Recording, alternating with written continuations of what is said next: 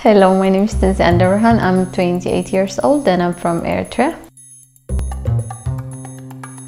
I came to Italy to do my master's degree in planning and management of tourism systems at the University of Bergamo. I came here for my studies with the University Corridors for Refugees program. That's a scholarship offered for refugees. Specifically in the year that I won the scholarship, it was specifically for refugees who were residing in Ethiopia. So since I was a refugee from Eritrea and I was staying in Ethiopia, I applied and became the winner of the scholarship.